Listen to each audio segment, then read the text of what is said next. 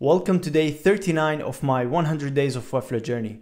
Today we're gonna convert our native Webflow slider into a scrollable slider. So basically it will change slides on the wheel, on the scroll of the wheel of my mouse.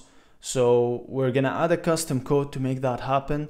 And this is basically making my page or my slider be in a horizontal scroll. So this can be useful if you're creating something like that, or if you're creating a section where you want like some sort of a horizontal slider scroll. Yeah, let's see how that is done. Don't forget to subscribe and give me a thumbs up, and stay tuned on this 100 Days of Webflow journey by turning on that notification bell so that you can see these videos on time. Let's get to it. Okay, so what we have here is a slider. Now this is just a full page slider. Now this is a native Webflow slider. You see it's slider main, and then inside it there are slides. Usually this is the mask, and then there are three slides. So they're a class slide, and they have a combo class of slide 1, slide 2, slide 3. And if we see here in preview, they're just three sliders looking similar. They're like full page sliders. So this was based on a template I was given this project to work on, but what I want here is to make this slider change on scroll. So when I scroll, I want the slider to slide basically. So how do we do that? Now, of course, we're gonna put a custom code, and in order to do that, I'm gonna use Slater because it's a great place to put custom code.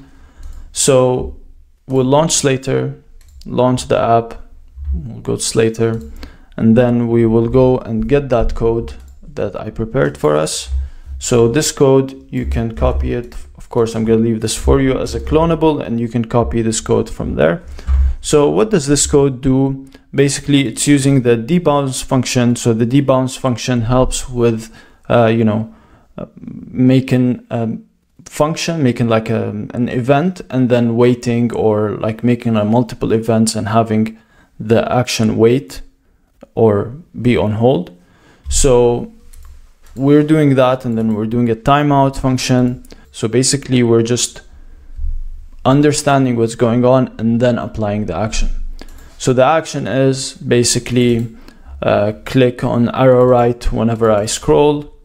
So if I scroll, give me the debounce function, and then click on arrow right if I'm scrolling in the direction, in one direction, and if I'm scrolling in the other direction, just click on arrow left. And then there is a timeout function, which let me increase actually. And then I'm targeting the slider main, which is like the main slider, the parent slider. And then, we're binding this to a mouse wheel function so that it moves with the wheel, with the mouse wheel. So that's happening on scroll. Now, let me save this. Actually, first, let me install the Slater app on my project.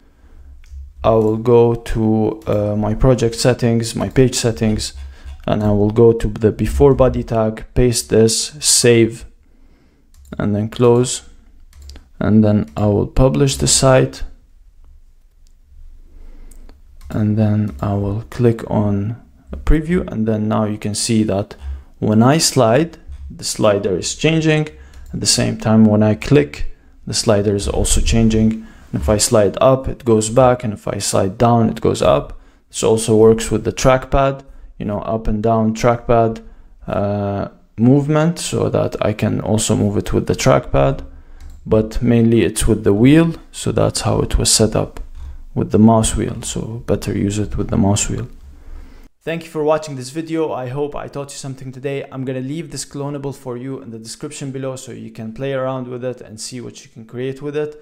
If you have any comments, please drop them in the comment section. Please don't forget to subscribe, give me a thumbs up, and stay tuned on this 100 Days of Webflow journey. See you tomorrow in day 40.